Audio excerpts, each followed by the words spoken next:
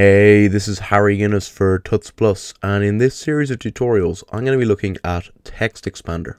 TextExpander is a Mac productivity app that takes a short abbreviation and expands it into a much larger snippet of text. I'll show you how that works. I type my email address countless times a day, so to save time and make it easier so that I don't add in any typos, I can just type ;em, and it expands out to harry@harryguinness.com.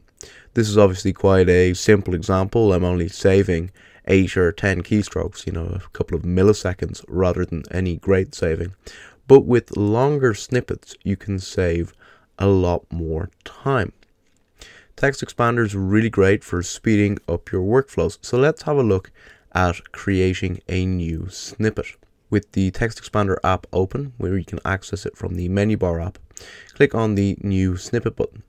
You can create snippets in various forms. You can use plain text, formatted text, or a scripting language, which we'll cover in a future tutorial. I'm going to recreate that email one, so we're just going to add my email address, harry@harryguinness.com. We want this to be in plain text. I can go to formatted text.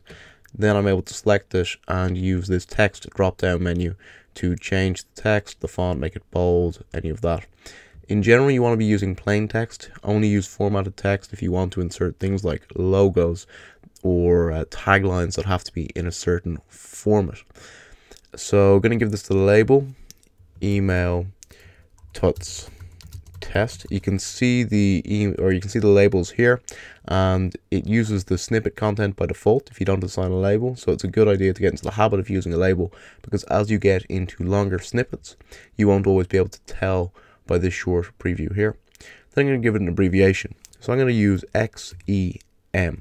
Now the X there is important. That's the modifier before the abbreviation. Something like EM is something you're going to type all the time. And if that starts expanding out into your email address, it's going to annoy you.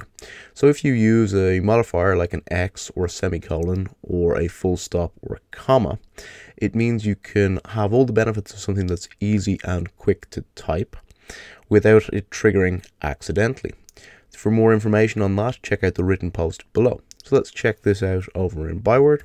So I type XEM and it expands out to harry@harryguinness.com. You can also create snippets as you type. You might realize that you're typing something and it makes a lot of sense for that to be a snippet. So say I just type hello, and I type hello a lot, so I want to make a snippet of it. I can select it, copy it to the clipboard, Command C, and then go to TextExpander and create a snippet from Clipboard.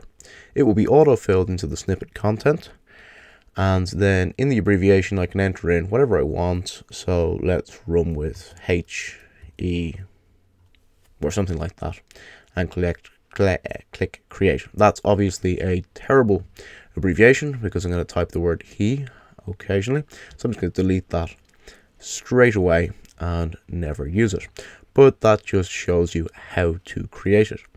With TextExpander 5, you also get suggested snippets. As you type, TextExpander will pick up on what you're saying and start recommending that things you say all the time become snippets. They all get added to this suggested snippets group, and you can see some of the ones here. So if I click on Keyboard Maestro, you can see I'm given the options to drop the suggestion or keep the suggestion. If I click Keep Suggestion, I can add the abbreviation. If I click Drop Suggestion, it will no longer be recommended to me every time I click on Keyboard Maestro. Another great thing is that there are included predefined snippet groups like this symbols or the emoji group, which already have abbreviations. To add them, you click on the plus icon and then go to Add Predefined Group and select one of the ones from there. As I mentioned, the snippet I created was very simplistic and simple. So let's have a look at a longer and more involved snippet. If I twirl open work there, you can see I've got this previous tuts snippet. If I jump over to Byword and type X tuts, this auto-fills a much longer paragraph that says you can see all my previous tutorials at, and then the link. However, a couple that I'm especially happy with are, and then 3 tutorials. I use the snippet all the time, whether I'm pitching people or just sharing my work and people want to see what I'm doing.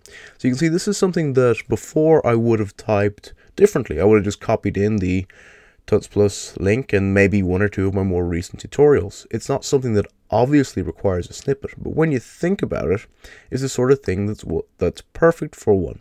So when you're going about looking at your workflow and considering what should be made into snippets, think about things that you say the gist of all the time, but might not say identically. So if you frequently send emails that feature reports, maybe you could create a snippet that has all the content of what you say in that email.